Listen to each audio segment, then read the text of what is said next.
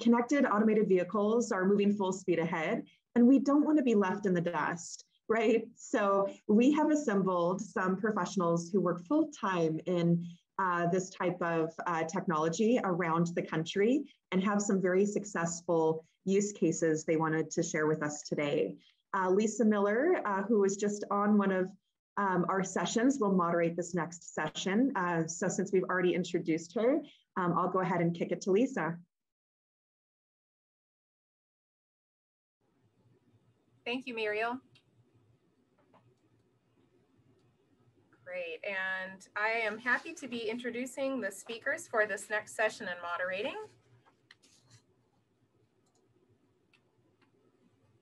Riley, could you, there we go, thank you so much.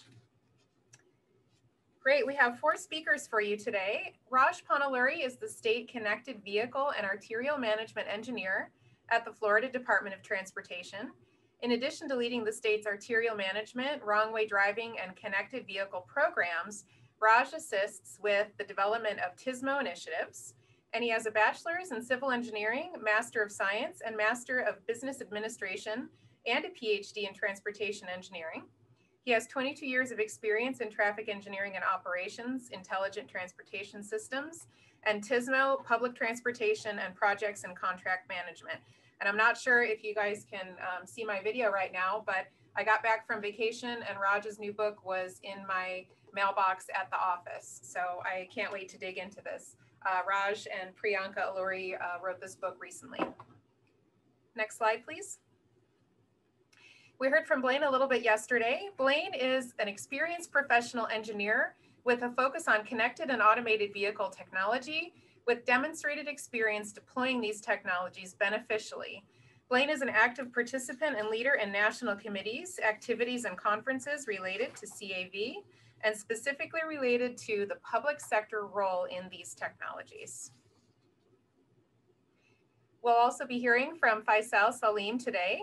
Saleem has served as MCDOT's ITS branch manager, where he has advocated for the advancement of traffic operations systems by implementing the latest technologies, including connected vehicle innovations.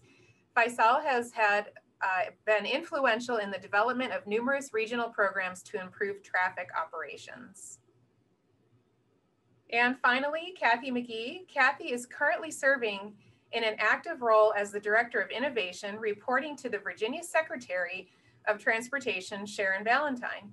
In this capacity, Cathy is encouraging the deployment of innovation and technology across the transportation's modal agencies, and her current focus areas include data and analytics, automated Virginia, and broadband deployment. With that, I'll turn it over to our first speaker. Please feel free to type your questions into the chat box and we'll kick it off. All right. Good afternoon, everyone. Thank you, Lisa, for the generous introduction. I really appreciate that. I also want to thank Blaine Leonard for his leadership with everything he does with connected automated vehicles in the country. So I won't take too much time. I'll just spend about 5 to 7, maybe 10 minutes on the tops presenting on, shall we say, the Florida DOT's connected and automated vehicle program, but most importantly, bring home the point about what are connected and automated vehicles. So very quickly, I hope you're able to see my slides. There's a reason I didn't go into a slide show mode because sometimes they move all over the screen. So what is Florida DOT's program? Florida DOT's program is focused on what is called vital few: safety, mobility, shall we say, inspiring innovation and fostering workforce development. And that is what you see. In other words, at the end of the day, all transportation in some shape or form is supposed to improve the safety and mobility experience for all road users, just not the vehicles on the road, but all road users, particularly when we talk about air mobility, the unmanned aerial systems, et cetera. So there's a huge opportunity for us to promote technology as a way to address the challenges that are out there. So briefly speaking, Florida DOT's program is quite extensive, as Blaine has been doing an outstanding job in Utah. Cathy has been doing the same thing in Virginia, and all of us are putting our heads together to bring together the safety and mobility applications. So as you look at this particular slide, there's a total of about 33 initiatives as of last week. this program seems to continue to expand. There's a lot of interest from all the way from the highest levels of the Department of Transportation leadership down to folks like myself who try to get this done every day. So many of these projects have various strands. There are projects on data aspects. We call it the V2X data exchange platform. V meaning vehicle, 2 meaning connectivity, and X being other. It could be bicycle, pedestrians, etc. There's also the cybersecurity topic that is so important to what we do today with all the data sharing and whatnot, infrastructure capabilities, security credential management system platform, etc. I'm just going to give you a brief idea on what these projects look like and what they mean to the transportation system at large. So we started with what are called SPAT projects. When I say SPAT, I'm referring to signal phase and timing is really what it stands for, signal phase and timing. So signal phase and timing is all about ensuring that the drivers get to know about how much green time is left, the speed at which they should be moving so that they can navigate through the intersections efficiently.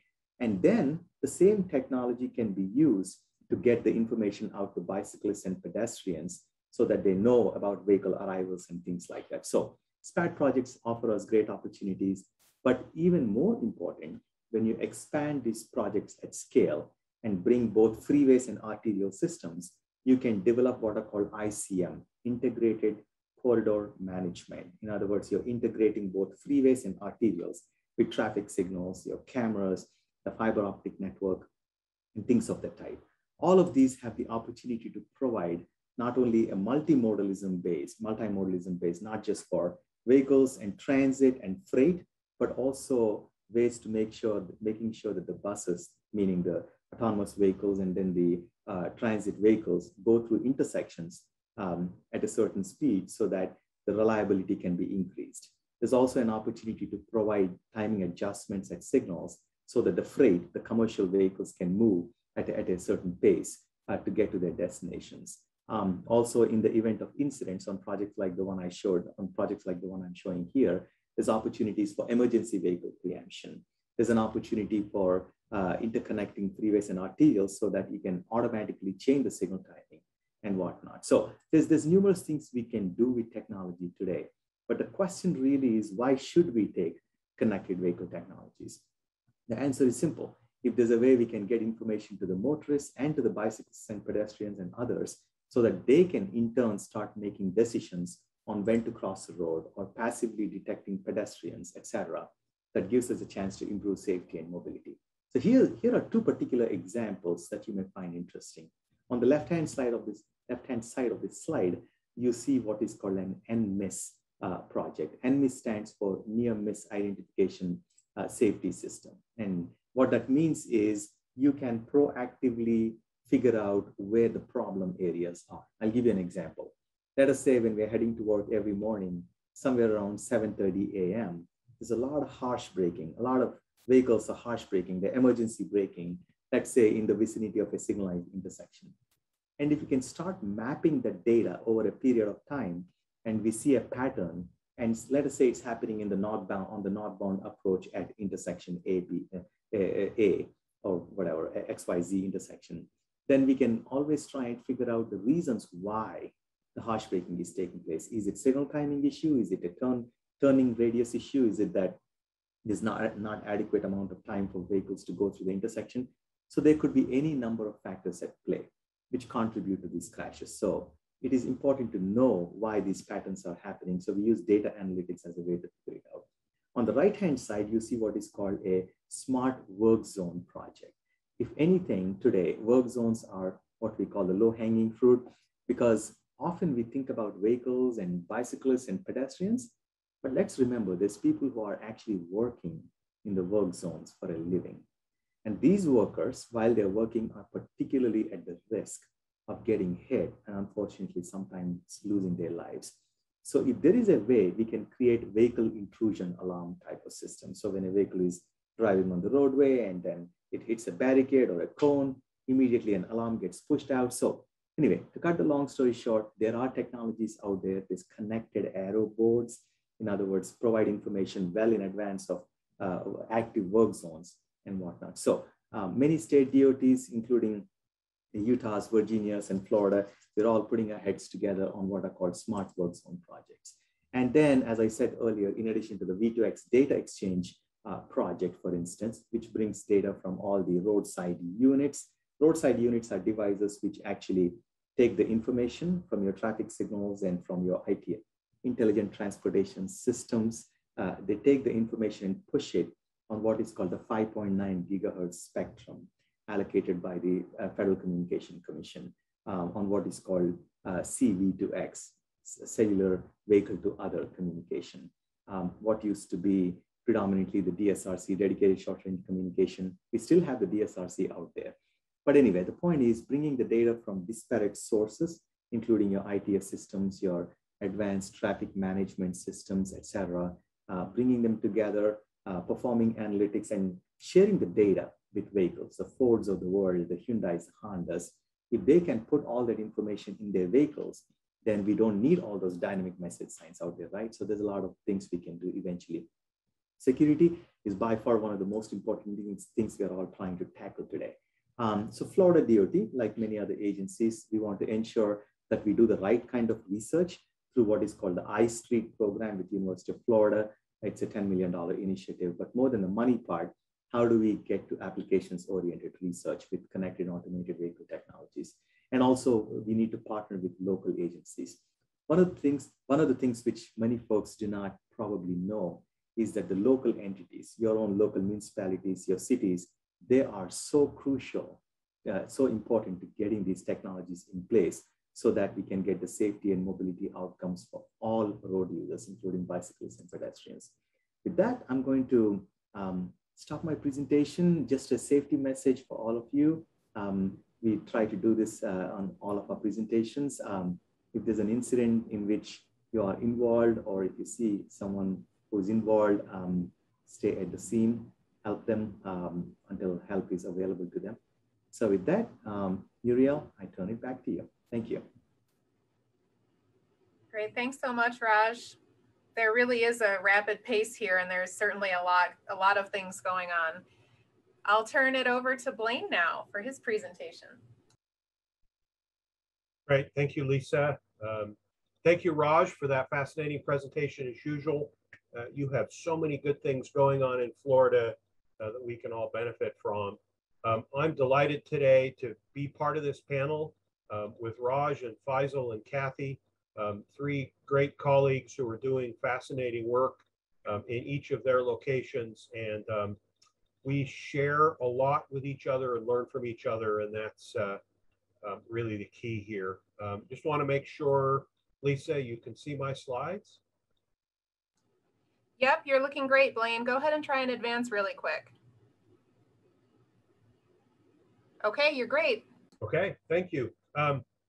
So as you all know, today's session is about use cases, explaining the things we're doing in each of our locations to advance connected and automated vehicle technologies in our states. UDOT's goal in doing this is primarily safety and traveler efficiency. And so that's why we're doing all of this. I'll walk through our connected vehicle program and what we've deployed, where we've deployed it, and why we've deployed it, getting to the use cases, and then talk about automated vehicles as well, and mention a use case that we embarked upon. So I'll start with connected vehicle deployments. We recognized early on, back in 2014, 2015, when we started contemplating and beginning to deploy connected vehicle technology, that one of the early use cases that made a lot of sense was transit signal priority, allowing buses that are behind schedule to get a little extra green time on the front end or back end of the green cycle to help them get back on track. And so that's where we started. And I will note here that in 2015, when we started deploying, we were learning from the deployments that Faisal had already done in the Phoenix area.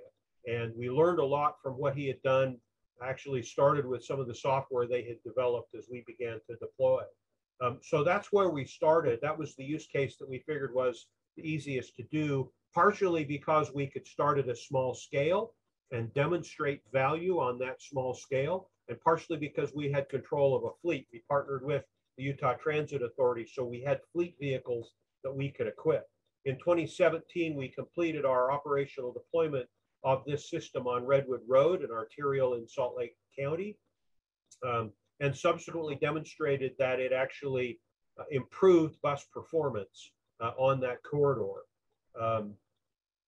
We moved on the following year to deploy this on a bus rapid transit line in Provo and Orem to the south of the Salt Lake Valley. And then in 2019, deployed a number of other corridors, the ones shown here with blue dots. Those are the actual location of these DSRC devices to provide preemption for snowplows when they're actually plowing snow. This deployment included total 131 roadside units, DSRC roadside units, and 86 buses and plows. In 2019, we entered into a contractual arrangement, a partnership with Panasonic of North America to expand our deployments of connected vehicle technology and to build on some new use cases. Specifically, we wanted to connect into the vehicle CAN bus to start getting insights about what's going on our roadways. The vehicle can tell us a lot about weather conditions and potential crash scenarios. Has the airbag been deployed? Or is hard braking occurring? Are the flashers on? Those kinds of things in these vehicles. And so we started deploying there. And our first deployment in 2019 was on Interstate 80 in Parley's Canyon, east of Salt Lake City. We then moved on and deployed in Big Cottonwood Canyon, a canyon that goes up to a couple of key ski resorts outside of the city, and in the Park City area, specifically to be able to warn drivers of curves as they approach curves where they might be going too fast, and weather conditions on the roads. We also are gathering all of that data into a central database for a cloud-based database for analytics. So in this part of the deployment, we added another 69 roadside units. These are dual mode units that can operate in both CV2X and DSRC mode, and 35 vehicles. We're currently in an expansion of that project to expand transit signal priority more broadly, snowplow preemption more broadly, and these other vehicle insights in more locations. And this summer, fall, and into next spring, we will deploy another 138 dual mode roadside units in the areas shown here with the green dots, and another 150 vehicles. We're expanding to emergency vehicles as well here. So we'll have buses, snowplows, emergency vehicles. We're excited about this concentrated urban deployment in the city of Orem. You can see sort of towards the bottom of the map, where we'll essentially put a roadside unit at nearly every signalized intersection in that city, UDOT owned and city owned intersections, to really be able to gather data on performance of the system and these vehicles in a concentrated way. Heretofore, we haven't had enough vehicles to really get a dense set of data in any particular location to be able to really apply some metrics. So we're excited about that. And as we move forward with this program, we'll continue to expand in 2023 and 2024 in some other areas of the state, including some urban areas, and add some applications for instance, things like run off the road and variable speed limit applications, safety applications at intersections, and asset management. We're still working through the process here of exactly what we'll deploy, but these are the locations we mentioned. Really want to get this out to a sort of a broad demographic and a broad number of vehicles and locations. And we'll add another 100 or so roadside units and almost 300 vehicles to our list. And we have some other deployments that aren't part of this project that will also add some transit signal priority north of Salt Lake City and in the Salt Lake City area that will go beyond these numbers. So we're continuing to deploy connected vehicle applications. Our first application was transit signal priority. We found that to be beneficial. So that continues to be one of the foundational elements as we expand. Let me move on to automated vehicles for just a minute. In 2019 and 2020, UDOT deployed in conjunction with the Utah Transit Authority an electric low-speed automated vehicle shuttle manufactured by Easy Mile in 8 locations around Utah. We picked these sites specifically so we could have a broad variety of demographics, physical demographics, access transit in a bunch of different ways, and to access a broad variety of individuals within the state. Over the course of this 15-month project, we safely transported over 6,800 riders. We wanted to explore the use of this particular technology, level 4 automated vehicle, as a first mile, last mile solution. Raj mentioned first mile, last mile. That's one of the, we think, low-hanging use cases for this kind of technology as part of a transit network. We wanted to look at the operational constraints of these vehicles. What does it take to run them and operate them, store them and charge them and maintain them? And how well do they interact with signals? Can we successfully do the vehicle to infrastructure connection with DSRC or C-V2X as part of those deployments?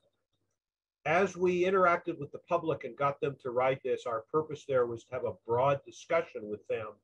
On Lisa's panel prior to this with all of the outreach folks just before our session, we talked a lot about, and other sessions earlier have talked a lot about, the need to interact with the public, to inform them, educate them, and give them the experience. And so that was part of what we were trying to accomplish here. We found that this low-speed shuttle can complement fixed transit service, that it can become a first mile, last mile solution to get people to and from transit, to and from some sort of a concentrated development, be that a university campus, an office park, a shopping center complex, a hospital, whatever that might be. We found that that's workable, and our analysis, or UTA's analysis, demonstrated that it was cost effective, even with a safety driver, a backup operator in the vehicle, which we had at all times. We found that there needed to be some operational improvements in the vehicle, that there's some reliability issues that need to be improved and some other things, but all of that can be developed. So that all makes some sense. The LiDAR systems that this particular vehicle used were a little oversensitive to rain and snow. The vehicle needs a little more flexibility and be able to automatically work around obstacles. We did discover that it can effectively interact with the signals over DSRC, and so that was a positive outcome. There are some limitations in its operational capability, length of the route based on its low speed, and we concluded that it would be best operated in dedicated lanes or something with reduced conflicting pedestrian and vehicle traffic. We had some troubles there. You can see a website address at the bottom for this shuttle project if you'd like more information about the project. We also, as we interacted with the public, explored the trust of the rider in vehicle automation. As you know, most of the public says they're not interested in riding an automated vehicle. They don't feel safe. 98% of the riders that took our survey after riding said that they felt safe in this vehicle. Many of them said that they would be willing to use this as a connection to transit. We discovered that the more experience they had, the more positive experience they had with riding the shuttle, the higher their safety margin felt for them. We also discovered that the backup operator, and this applies to any operator of a transit system, has roles beyond just operating the vehicle. We did an interesting study here where we looked at, and I think Lisa mentioned this in the last session, people's trust of the vehicle with and without a backup operator. And in some conditions, with half of our 100 samples, we had an operator, Nate described, dressed in branded costume there in the tan shirt on the right. And in half of the cases, he was disguised as a student riding the shuttle along with everybody else. And those who rode with him in disguise did not know he was an operator, did not suspect he was an operator. They felt comfortable without an operator on board. There were some downsides of not being able to ask questions and not being able to get some information they wanted. So there's some room here for moving forward. But the crux of this study demonstrated that people can still be comfortable in automation when it's operated properly, even without a human operator on board. We thought that was important, and and really sort of a groundbreaking conclusion. So those are the use cases that we've explored here in Utah. Appreciate the opportunity to discuss those and look forward to the Q&A later in the session. Thank you, Lisa. Excellent. Thank you, Blaine. And I love your background. That was the deployment up at Station Park in Farmington. It is. Very cool. I'm hearing some common goals across all of the presentations today and yesterday. Safety, efficiency, really across all of these deployments and focus areas. So with that, I'll turn it over to Faisal for the next presentation.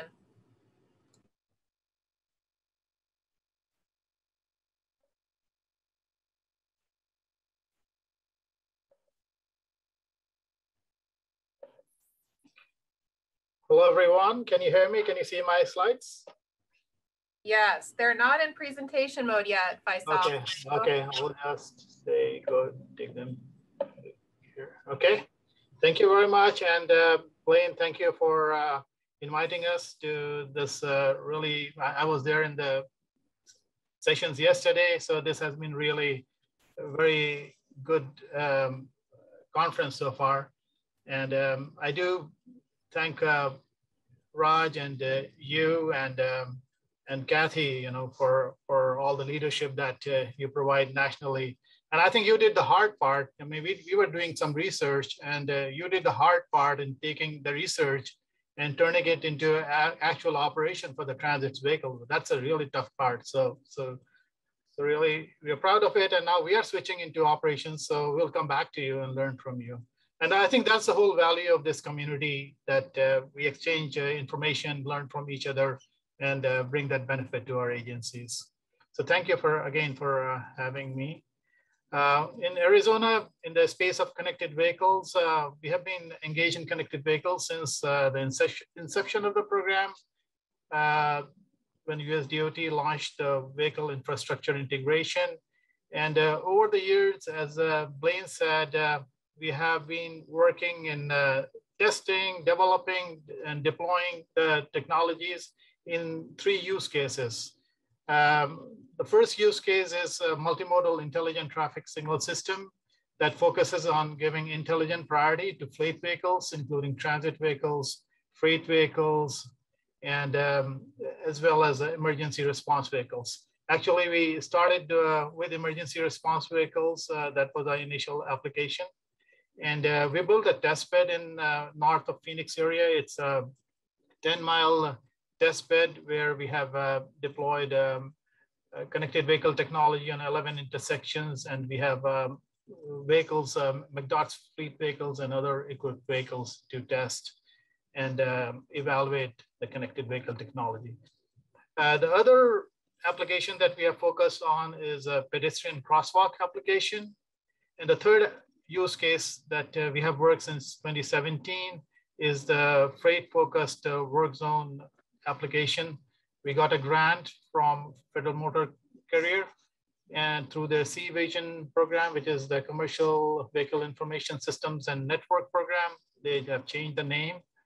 And through that grant, we developed connected vehicle applications focused on work zone. Our program is led by Arizona Department of Transportation, University of Arizona, and Maricopa County DOT. So I will be focusing more on the work zone use case today. And why this use case is important, as you can see on the top left, this is just from 2019. We had 762 fatal crashes related to the work zones, and more than 840 people, unfortunately, there were fatalities. And it hit home that this year I lost a colleague, and also ADOT had a loss last year. So this is really a serious issue. And when we talk of work zones, unfortunately, most of the fatal crashes involve freight trucks. So freight truck safety is really important. So our vision is to increase the work zone safety and mobility. And we want to achieve this through these goals, which are listed here. The first goal is to provide better quality and accurate and consistent information to the travelers. Second goal is to advance the work zone situational awareness, both for the workers as well as the vehicles. And the third goal is to advance the digitalization of the work zone infrastructure information so that it can support the connected and automated vehicles. And last is to work in collaboration, like I said, with our public agency partners, industry partners, so that what we do is not in isolation, but something that can have value nationally. So this is the slide I took from CAT Coalition, which is one of the great coalitions that we have nationally that has been doing a lot of great work in connected vehicle space, connected and automated vehicle space. So they have a group which focuses on reduced speed zone warnings, and one of the work they have done is in the space of work zones. So just to explain this use case a little bit better, I thought I'll use their slide. So not every information that is shared at work zones is same. The data is different, and it is at 3 levels. So on the top, you see the traveler information level, which is a high level information. For example, it can be provided pre-trip or when the vehicle is a few miles away from the actual work zone location. It can provide information such as work zone ahead. It can provide some guidance on alternate route, travel time through work zones. So this is a low fidelity information, and latency is not a big issue. I mean, if it is late by, if it is like a cell phone type of latency or even later, that works for this level of information. The next level of information is provided just when the vehicle is in near vicinity of the work zone, and it provides information like work zone right lane is closed, and as it approaches the work zone, it provided additional guidance to the vehicle. So this is a driver information level.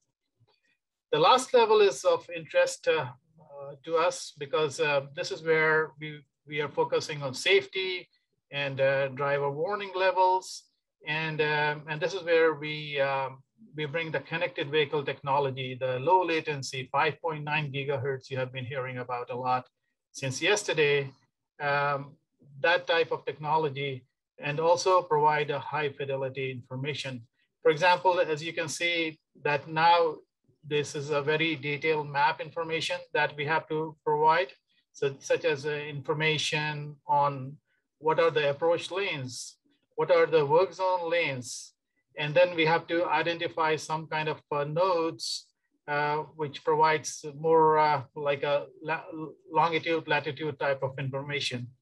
The other information that is critical in this space is the taper information for work zone, where it starts, where it ends. Then information like speed information like worker presence information. So there's a whole lot of detailed information that goes at the driver warning level. And all this information is provided by us because we plan, design, implement work zones. So this is something that we have to provide.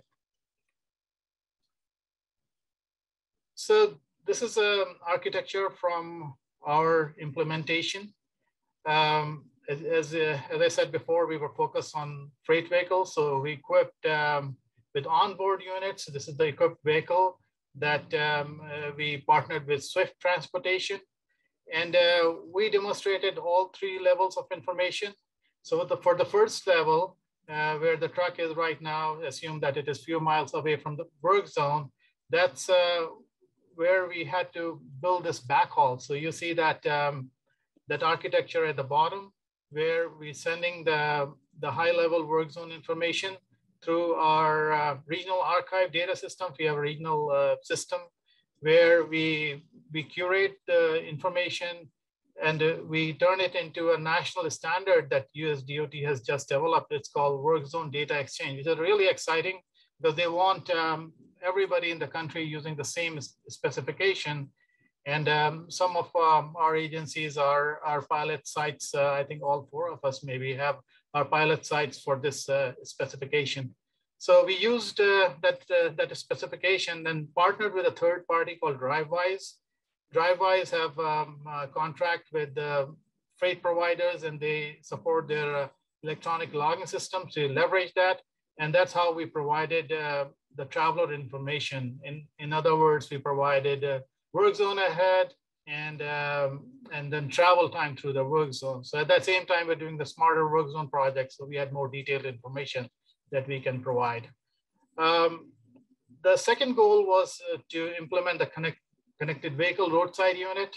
So we leverage our smarter work zone project, because one of the challenges in work zones are that they're middle of nowhere.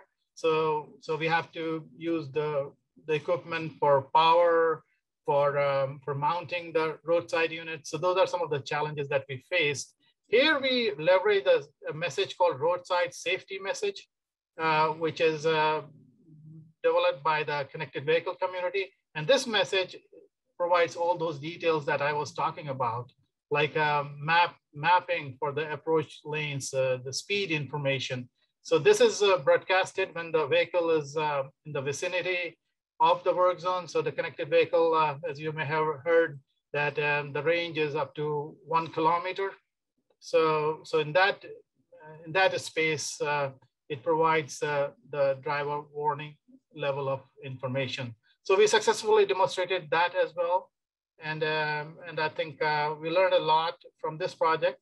For example, as I said, one of the challenges was to not only to mount and power the roadside unit, but in this instance, we had to develop our own enclosure for the roadside unit. So because there was no enclosure available out in the work zone, and we leveraged some of the controller from the traffic signals, and that's where we housed the processor. We had to drop down the power to the level of what is needed for the roadside unit. And as you can see, this is what we developed and used. So connected vehicle technology, I take Blaine's quote, it is hard. It's not easy. But here it is, this is just our demonstration.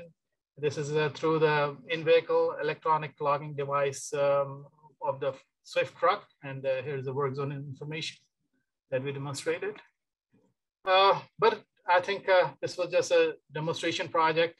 As we see in the future, the work zone data exchange is really a complicated supply chain. It has info generators within our own agencies. So we have to work across with our construction group. There are people contractors who develop traffic control plans. If you're putting a smarter work zone, so there are some vendors who are expert in that. And then we have our traffic management centers who provide information. Then all this data has to be curated into a standard that we see the RAD system there. And then it is broadcasted. And then on the information side, on the vehicle side, they have their own applications. So when the OEMs take our map information and other information, they use it for giving the warnings. So they process at their end. And so I think the collaboration is really important to understand their needs. They understand our capabilities. And so I think it's really important to look at the whole supply chain. So I'll end my presentation with that slide. Thank you very much. Great, thank you, Faisal. That's 762 fatalities. That is just unacceptable, and we can do better. And I think transportation technology is really one of the keys to being able to do that. Cathy? Yeah, sorry. So just to maybe I misspoke, but 762 were fatal crashes, and actual fatalities were 842. Everyone counts. That's true. 0 fatalities is our goal here in Utah. Okay, Cathy, are you with us? And has the tornado passed you by? I am here. We are still under a tornado warning, but fingers crossed I get through this without having to run for cover. So everyone think good thoughts. and hopefully my connection will stay good as well. Can you see my screen? Yes, we can. Great, great. So the advantage of being the last speaker in a session like this is that I can say ditto, and we can move on to Q&A. I want to thank Blaine for the invitation to be a part of this session.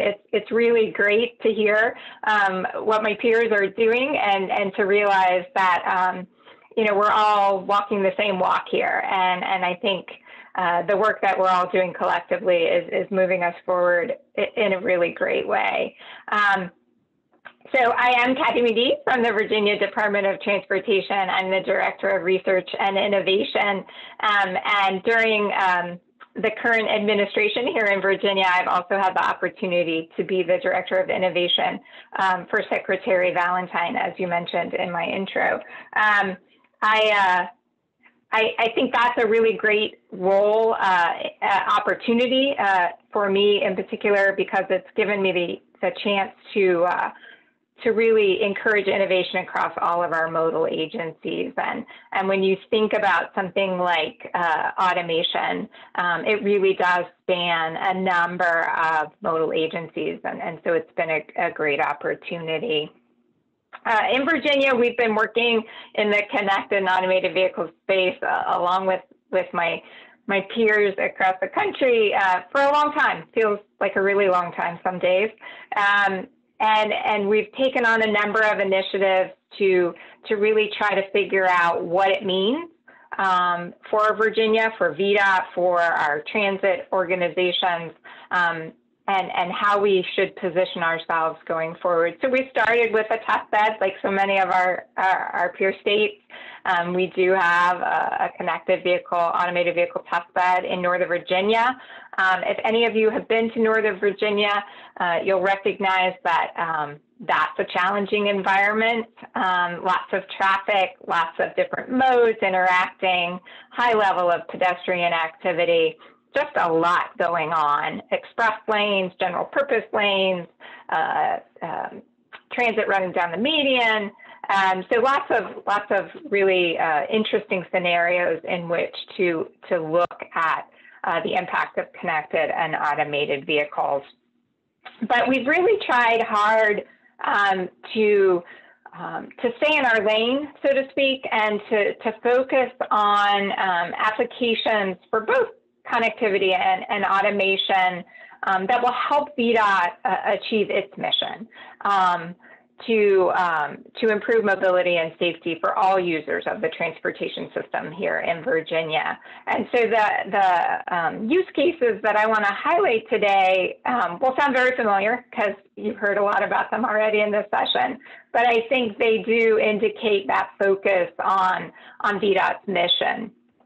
We certainly want to, at the same time, encourage the industry, encourage testing and development across the board, but where VDOT is spending its energy and probably more importantly, its resources really are on those applications that help us move our own mission forward. And we're very aware that as we go along, there could be both positive and negative implications of the technology. You know, certainly we're hopeful that safety and mobility are improved as we begin to draw down the crashes that occur as a result of driver error, which is most crashes. But at the same time, you know, as a traffic engineer, and I probably say this every time I give one of these talks, but I live in fear of that zero occupant vehicle and what that might do to congestion on the roadways. So it's a balancing act, but we definitely believe in the potential of the technology, and you should see that as I go through the next few slides. So again, we're focusing on those mission critical applications. You won't be surprised that I also am going to talk about work zone safety.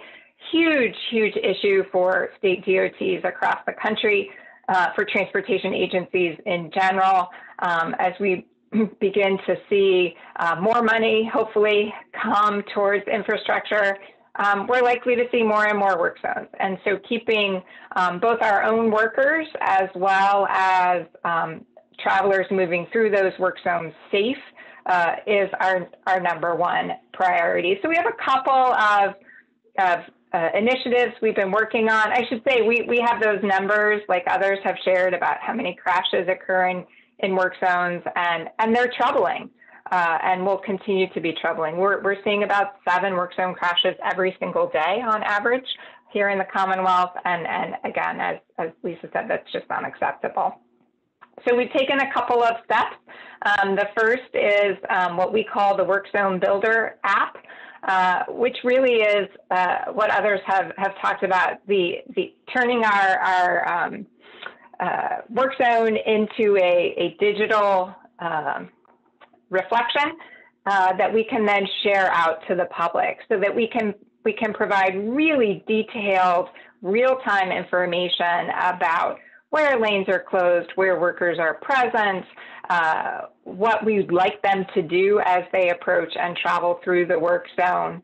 So the images you see here are just the mock-ups of what we've developed, and the information that we can share to vehicles. It's designed to work in a connected vehicle environment, but it also works with carry-in devices, knowing that the number of connected vehicles on the roadways today remains low. Blaine and I have had that conversation, I think, over time. The most frustrating thing about these exciting applications is the limited audience that we have to share them with at this stage of the game. So this was designed to work also on a smartphone, so that we can provide information to folks through an app and begin to make a difference in that way, sort of short-circuiting the connectivity piece through cellular connections. We also have been working on a connected, what we're calling a connected smart vest, bringing that worker again into the connected environment in a way that they are also visible and can be both warned themselves of possible intrusions into the work zone by a distracted driver, as well as their position can then be shared with drivers as they approach the work zone. This is an older version of the vest here in this image. It looks much more like the standard PPE that our workers wear today. We're getting better at the batteries and all of that. And so we will begin testing this in work zones here in Virginia in the very near future. And we're looking very much forward to that because worker safety is, again, of utmost importance to us. We also are looking at the development of an automated truck-mounted attenuator. We continue to see unacceptable numbers of crashes into these vehicles. I don't know if anyone else is continually amazed at how these vehicles are struck so often. I'm not sure how you make them much more visible. And so we're taking the approach of trying really hard to get the driver out of the vehicle. If it is going to be struck, we would prefer not to have someone in there, in the cab of that vehicle, experiencing that strike. We are participating in the pool fund study that's happening, but we have this other initiative going on here locally to see what we can do in partnership with a company that provides interstate maintenance for us, as well as Virginia Tech Transportation Institute, one of our university partners that has been so instrumental in all of the connected and automated vehicle work that we're doing here in Virginia. So we hope to be able to tell you more about this as it goes along. We have a prototype. We're working now on generation 2 and really looking forward to being able, again, to test this in work zones here in Virginia very soon. And moving a bit now to some other applications, we have been partnering with Audi, Qualcomm, American Tower, and again, VTTI, our university partner, on a CV2X deployment, like others who have spoke before me today, you know, we invested heavily in DSRC in the early days. Our connected vehicle testbed is DSRC based, but we recognize that given current events, that may not be the path forward. And so we're looking to see how our applications, the applications that are important to us as a DOT, translate to other communication modes, such as VDOT. So we have this partnership. We have been looking at two applications. One is a traffic signal application. As you know, Audi has traffic signal systems in their vehicles now. They communicate signal status to drivers through a countdown timer primarily. And we have been working with Audi on that for a while now. This provides signal information through that CV2X directly into the vehicle. We also demonstrated our work zone communications under this partnership, and look forward to working with them more on that so that we understand more fully the pros and cons of CV2X as a communications mode. We also have a low-speed automated shuttle deployment. Again, this was a partnership between Fairfax County and Dominion Energy, who were interested in looking at how a low-speed automated shuttle could work on a real transit route. So we call ours Relay. Relay operated between the Dunloring Metro Station and a community called Mosaic, which is a mixed-use development, shopping and dining and residential, and provided that last mile service between those two locations. Unfortunately for us, Relay began operating during the pandemic, which was problematic, obviously, in terms of ridership. But we were able to learn many of the same lessons that Blaine described in his presentation. We actually, our route had Relay traveling across a fairly wide intersection. And so we had to implement transit signal priority in order to give the vehicle enough time to transit the intersection, given the low speed of the vehicle. We did see negative interactions between Relay and other vehicles operating along the roadway.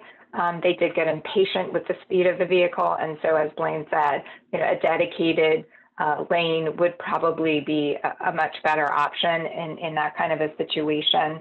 And we also saw some challenges with the sensors being perhaps a little too sensitive to leaves blowing across the roadway and other things that would initiate that emergency stop and were problematic to operations. But we're looking forward to further deployments. We actually are talking with Fairfax County about the next phase, and we do think that this is an important step on the transit side for automation.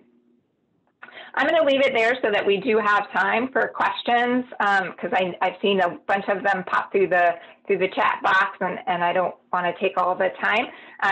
What you see on this last slide is just my contact information along with the contact information for Amanda Ham, who is our CAV program manager here at VDOT. Either one of us would be happy to talk more with anyone who has questions about what we're doing here in Virginia. And with that, I will stop sharing my screen and we can move to questions. Great, thank you, Cathy. I kind of want one of those connected smart vests, not for when I'm in a work zone, but for when I'm roadside doing data collection or something like that. And, you know, we talked a little bit about data standards. I think PPE standards is kind of a way to go as well. So thank you for your presentation. We did lose Raj. He had to hop off to another meeting, but we had a couple of questions come up in the chat box. And The first one was specifically for Florida DOT, but I'd like to ask all of our speakers, when it comes to issues obtaining data or metadata from private partners, have you run into any issues there? And would you be able to elaborate on any kind of specific procurement language that your agencies have adopted to enable seamless data sharing? And Blaine, maybe we'll start with you. Okay, thanks, Lisa. So I'll emphasize that connected vehicle data is by its nature anonymous already. It doesn't collect any information on the vehicle make, model, VIN, plate, registration, owner, et cetera, et cetera.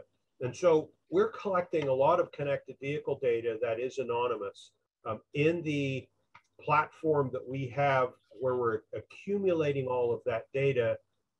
We've built a connection where people can get in and use that data for research and analysis. And if you're interested in accessing that data, let me know. We can get you connected into that.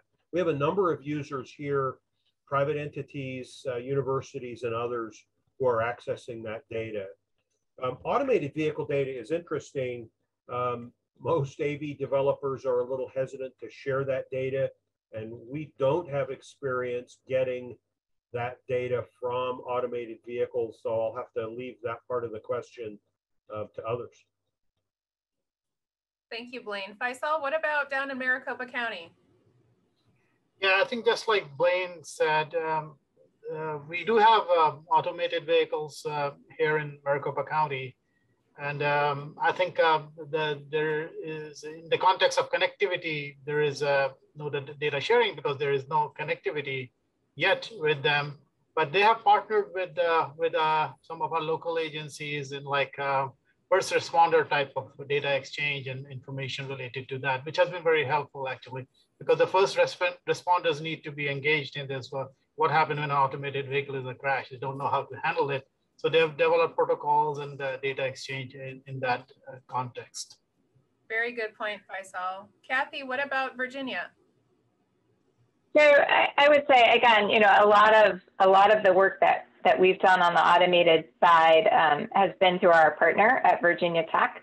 And, you know, in the early days, there was lots we could do in terms of communicating with the vehicle through the vehicle bus. They're locking that down on us now, and so it's much harder to get that data in terms of, you know, even in a research project, how the vehicle reacted to certain conditions. So that part is getting more challenging, I think. Overall, though, I want to follow up on something Blaine said, and perhaps take it in a slightly different direction. You know, I think every state has approached AV testing a little bit differently in terms of regulation or laws or requirements for what data has to be shared. More recently, you know, FDOT has weighed in on that as well, and I think that will be helpful in terms of making sure that some minimum data is collected when an event occurs.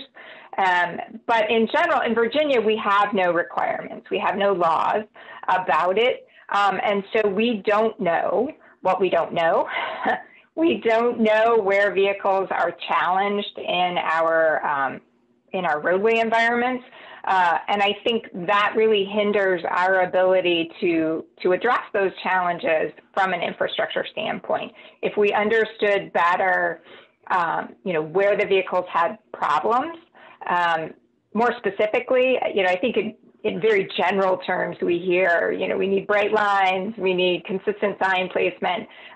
But if we had more specific information about where a vehicle loses its way, for example, I think that could really be beneficial in helping us address those issues on the infrastructure side. So I think there is room for a lot better information sharing. Great, thank you. We have so many questions for you guys, but we only have about a minute left, so I'll give you a lightning round challenge. For other agencies that are joining us today, what recommendations do you have to give them to advance these innovative technologies? You talked about the CAT Coalition. Blaine, we'll start with you. Deploy something. Get out there and try something. Do it small. but there's a learning curve involved, and the sooner you can start the learning curve, even if you make some wrong choices or mistakes up front, deploying is beneficial. I love it. And you have a great track record here, Blaine, in Utah and nationally on guidance and leadership there. Faisal, what about down by you? Collaborate, collaborate, collaborate. That's it. Thank you. Deploy, collaborate, and Cathy, final word. Focus on your mission. Look for applications that really help you advance that mission. Very cool. We did not have time to get to Rod's question and comments, but I'd encourage everyone to look in the chat box and check that out. Thanks so much to all of our panelists and presenters today. This was really great. I'll turn it back over to Muriel now.